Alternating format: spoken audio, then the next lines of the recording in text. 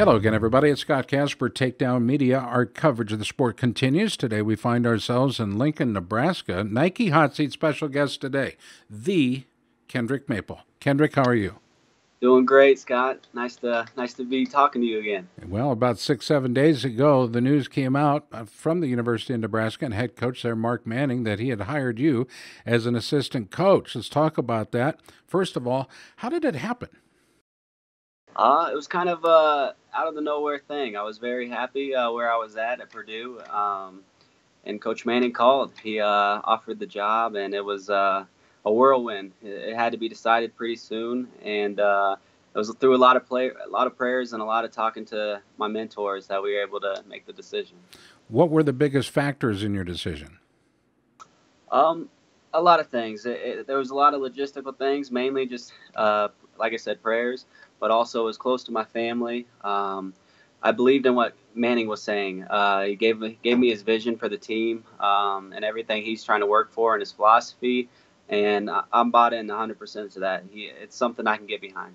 You know, if he were to call me, I'd probably go as well, but I don't think they have my weight class any longer. Your wife, Jordan, how supportive was she in your decision? She's awesome. I couldn't ask for anything better. I mean, she was. Uh, she just said, "Let's go wherever you want to go. If you want to stay, let's stay. If you want to go, let's go." She's been a awesome blessing, especially just because we're trying to move now, and with all these trips. As far as I'm at the OTC now and all that, it's been crazy. But she's been taking it like a champ. Now, your son, Kiner, is how old? He is a year and 3 or 4 months. Boy, you So do have a blessed wife if if she's able to handle the move and a year and plus, what would that be, 14, 15 months? Wow. And how you're able to focus on your career. I mean, let's face it, in April of 2017, you became a two-time U.S. Open men's freestyle finalist. You're also a finalist at 61 at the 2017 U.S. World Team Trials, currently ranked number 2 in the country, so you are a member of the national team. yep. Okay. By the way, who are you rooming with out there in Colorado Springs? Right now it's Jason Nolf and BJ Futrell. Okay. So, Couple great guys. oh Couple yeah, great great guys. guy. Every year, I've noticed since, Hutchinson, Kansas, then on to Wichita, and then on to Norman, you became better and better and better. Jack Spates once told me you have not seen the best of him, and you probably won't for quite some time. Jack may have even understated the reality of it all. Every year you get better, every match you get better. Some would describe your ability to get better based on experience on the mat as being a sponge. How do you feel about that? Well, that's awesome words, and that's I hope to live up to that. Like I said, I always try to be humble. Coach Spates is he's a great guy, and I love that he supports me. I have a lot of people supporting me like that, but I'm always trying to learn. I feel I'm very raw in the freestyle environment, and I'm just trying to get better. I'm just being around great people like Jordan, James, and coming to these camps. You don't get much better opportunities than this than train and get better and develop your skills. So. We're talking with Kendric Maple, new assistant coach at Nebraska. Tony Ersland really made his name there. What was his reaction when you told him?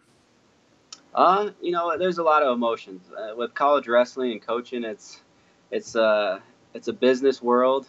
Inside is something that's so personal with relationships. So we grew very close over the year. I think our staff at Purdue was awesome. I couldn't ask for anything better. And I think he handled it exactly how I would hope he would. He was very understanding. Obviously, he tried to keep me, but at the same time, it was a choice for my family, and that's my number one loyalty. But it was hard. It was hard to leave him and Tyrell Todd and Jake Suplum because they're such great people. But I know they're going to find someone hopefully twice as good as me, and Purdue will keep climbing where they were. On the 30th, some 5 days ago, you tweeted, "I am now a Nebraska Husker." Did you ever think you'd say that? Wasn't Nebraska on the table during your time of choosing where you were going to go? I think it was. Yes, they were. There's some bad blood there. Me and Coach Manning, we joke about it a lot. So he recruited me out of high school, but he stopped calling me as I was about to go to my visit, and it wasn't like we didn't go in a bad way at all, but it was very funny when he called me for this job. I was like, "Didn't you deny me once?" So, but it was good. There's no, it's all water under the bridge, and I completely understand. And it's real funny though how things turn out. But no, I did not expect to be at Nebraska, but I'm very glad to be here. It's a program that has something to prove. We're right there, and I think hopefully I can help us take us to the top. You wrote in that same tweet, hate to be leaving such a great program and even better people at Purdue. I've known you a long time. You're a real likable guy, easy to work around and work with, and a guy that's constantly looking to make himself better and that of those around him. I think that's a pretty generous thing for you to say, but knowing you, I think it's something I would expect you to say. Yeah, well, I didn't lie in that. They are some awesome people. It was great for me and my family because we went to Purdue with not having anyone we knew there, and Purdue welcomed us as a family. We grew so much as I grew up as a coach, as a father, as a as a Christian, everything. It was the complete package where I was really able to develop, and for that I owe a lot to Tony Ursuline. At Purdue, isn't there a burger joint called Triple X? Yes, there is. Did you eat there? I did. I didn't get to eat at the original one, but I did eat at one of the sister ones, and it is well worth the trip if anyone ever makes it out to West Lafayette. Amen. West Lafayette, indeed. A lot of guys on the senior circuit are not full-time assistants, okay? Mm-hmm. Now, you and I talked a little bit about this off air, but I know you've improved, but how have you improved so much as an athlete when most of your time has been dedicated to the success of others? Let's face it, you helped get 3 guys to the NCAAs last year. Yeah, it's definitely tough, and I've even had a lot of people tell me that it can't be done.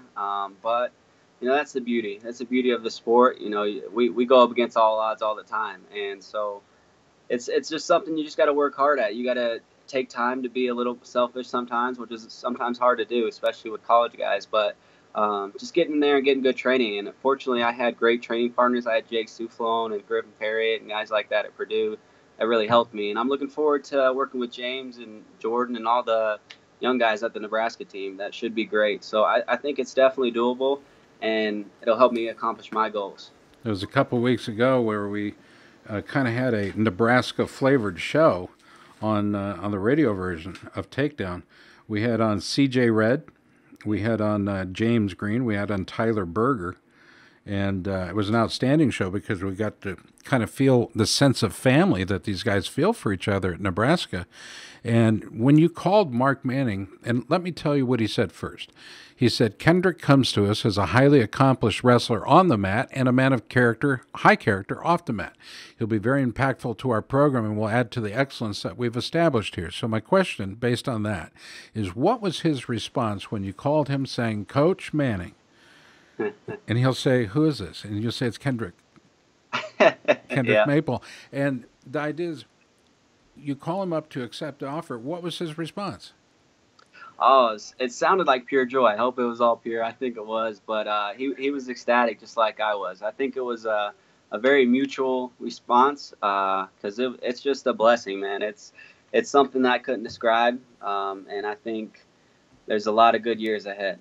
There's a rivalry that's only getting worse, I fear, and that's between Nebraska and Iowa, between the Brands brothers and Manning and Snyder and everybody on that staff. I mean, this is them against the world, apparently. What are your thoughts about stepping into that puddle, as it were? Oh, I'm excited. I really am.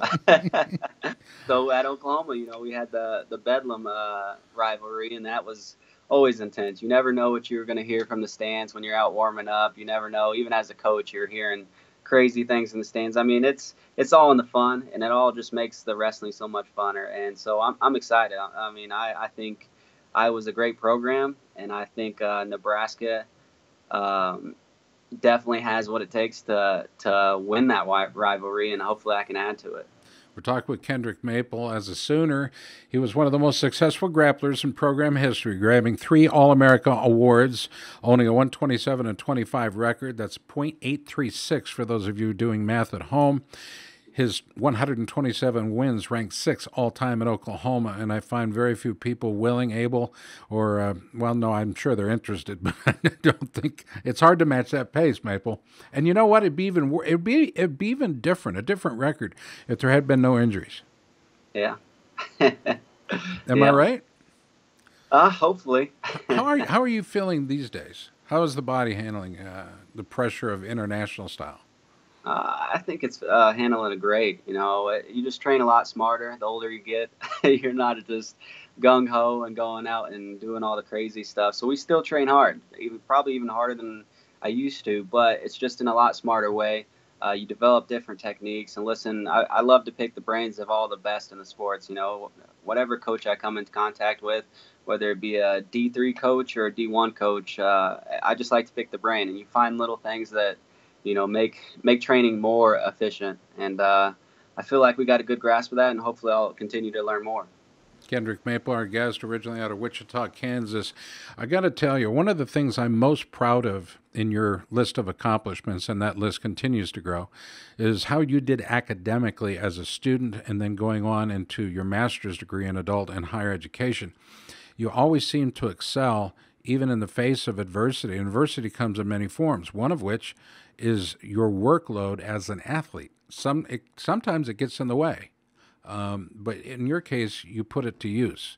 How did you harness that challenge to turn yourself into an academic All-American? I would say the support. A lot of things in this life you can't do without just great people around you. From the very beginning to my parents, just instilling, striving for that excellence to, my coaches. I had great coaching, Mark Cody and Mike Leitner and all those guys who, they really put a stress on how important academics were. We weren't just another cog in the wheel, just trying to make it through and win some titles. It was about setting up your future. And that was one thing I liked about Coach Manning and Coach Ursuline, as in, we're trying to build the wrestlers holistically. And so, it wasn't just about the wins and losses. We were trying to really accomplish something. And I think that's the mindset that brought me to Purdue. That's the mindset that brought me to Nebraska, because that's the kind of experience I had. So the support, I think it's huge. So James and Jordan, James Green, Jordan Burroughs, have a very similar style. Yours is a little different. What areas do you think you'll improve the most by working with them? Man, I don't see how I can't improve in every area. They're such great athletes and great people at that. So as far as my style, I think Jordan and James both had to adapt to different. They're both athletic. They both got a really amazing offense. They had to learn to be able to hold guys off, learn to hand fight, and that's something I need to build upon. Other than that, man, I just like I said, pick their brains. I hope to learn in every area. Kendrick, it's always good to talk to you, and every time we do, it seems to be the news keeps getting better and better and better. Yeah. Congratulations to you and Jordan and Kiner. Mm-hmm. Is there any breaking news there on the parenting front, or are we good where we're at right now? We'll see. We'll see. I'll call you when it happens. Well, call me after it happens. That's probably Yeah, that probably is better. much respect, bud. Congratulations. I hope you enjoyed the Nike Hot Seat experience today. I wish I could tell you it came with a pair of free Nike shoes, but that promotion is not going on right now. So Oh yeah, you're gonna have to settle for best wishes from me and everybody at Takedown. that'll work. Thanks, Scott. For all of us at Takedown, Kendric Maple, he's one of the very good guys. Now going to Nebraska to coach and continue his post-collegiate career in wrestling for the United States of America. What great honor. What a great honor indeed. Thanks for watching.